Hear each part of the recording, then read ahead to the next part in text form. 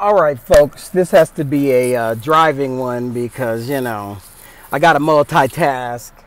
But when we left off last, I was telling you about surgeries 1, 2, and 3. Sorry, I'm sweating, but it's 103 in Antelope Valley. I'm leaving the hospital from taking labs. They have to see if my knee is infected. I wanted them to amputate it, but there's been some developments that we'll talk about later. So now they're going to do a total revision of my right leg tumor prosthesis because it's no longer just the knee, and we'll get to that too. So you got to hold your horses for that. And those of you that know the story, don't spoil it for the rest of the people. So last time we talked, we were at surgery number 3. Surgery number 3, they took the metal out of my knee, off of my knee, which left my knee bone on bone. So I had some staple holes that wouldn't heal. I didn't know what it was at the time, but now I know it's a sign of infection when something doesn't heal after a surgery. But this is my first surgery started with this knee, so I'm 3 surgeries in and I don't really know what's going on, but I'm tired of having problems with it. Anyway, they take the metal out and just close my knee back up, which leaves my knee bone on bone, because if you know, the meniscus is like a disc in between the joint. It holds it together, I'll say, but I don't know if that's the truth. Maybe it's just padding, and I tore that, and there's no way to replace that, so they just take it out, or they cut whatever pieces off. Well, I didn't have a meniscus because I tore mine completely off. I tore my knee in half. My knee was separated, so after surgery number 3, I was bone on bone. It hurt like hell. You know what it felt like? It felt like the 2 parts of my knee had metal nails in between it, so that when I stood on my leg or when I tried to walk on it, it felt like the 2 joints of my femur and my tibia, it felt like there were metal nails in between there. That's the best way I can describe it. So every step hurt like that all the time. So those of you that knew me during that time, this would be year, this is 2000. So 2010 is surgeries 1, 2, and 3. June, August, and October. And then surgeries 4, 5, and 6 are 2011. March, April, and May. But anyway, back to the story. So I'm bone on bone, and the doctor decides that the best thing to do for this knee is to do what they call a manipulation under anesthesia. So they're going to put me to sleep. They're going to bend my knee to my ear. And then hopefully when I come out of the sleep, because they've bent it or broke it or whatever, and I'll tell you why I said that later, they will, I should be able to bend it. Well, first of all, when I came to, that shit hurt so bad. So now there were not only nails between my knee, but the nails were on fire between my knee. But the doctor kept saying, you need to bend it. You need to walk on it. The reason why it hurts so bad is because you won't walk on it. You're babying it. You're bending it. And it had my lovely ex-wife, who some of you know, treating me like a big old punk. The doctor said you need to walk. Why are you being a punk? Get up and walk on it. I'm like, because it feels like burning nails are in there. Something is wrong, right? So we go back to the doctor to get now this was a manipulation usually doesn't require somebody to cut into you. But I had staples, so I had been cut for some reason.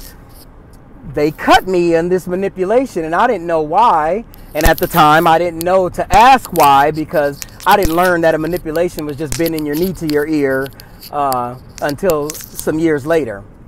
But anyway, I go to get the staples taken out, and he takes the staples out, and that same spot that wouldn't heal before, they tried to cover it up, pull the skin together and put that sick skin inside the wound. But that didn't work. So, it worked. He was taking the staples out, and it kind of unfolded a little bit, just a little. And so to celebrate, because hopefully I'll be walking in a few days. When you have staples, you can't put pressure on it or none of that. So I'll be walking in a few days, and I was happy, so let's go celebrate. You know, let's stop at the 7-Eleven, get some cash, and then go to happy hour to celebrate. Well, while my ex-wife was in the 7-Eleven, my thigh busted open. Just pop open, and some pus started coming out, and the pus smelled like death. It smelled like something died. And so I went into shock. So when my ex-wife came back from the ATM, she asked me, what's wrong with you? Because I was just kind of sitting there staring at my leg. And I had my pants leg down. I knew what happened because it was my body. So I knew it popped open, and I knew the pus was coming out because it was soaking my leg. But for her, I lifted up the leg, up the pants leg, the shorts, the leg of my shorts, and she gasped. And so, you know, she's like, I couldn't talk, so she's like, I'm gonna take you back to the hospital. To the doctor. So we go back to the doctor's office, and I dripped pus and blood everywhere. And so when I get to the office, they wrap my leg up with some gauze and let the gauze soak up the blood and pus and stuff. And when I went back to the doctor, finally, he cut open the gauze and opened it, and the doctor gasped. So if you could imagine that, I thought that doctors see a lot of shit, you know? A lot of stuff happens to people, so doctors should not gasp when they see things. I don't think that's a good practice for a doctor, but when he gasped, that confirmed for me that I was dying. It confirmed for me that he saw something that he had never seen before, and that I was going to die tonight.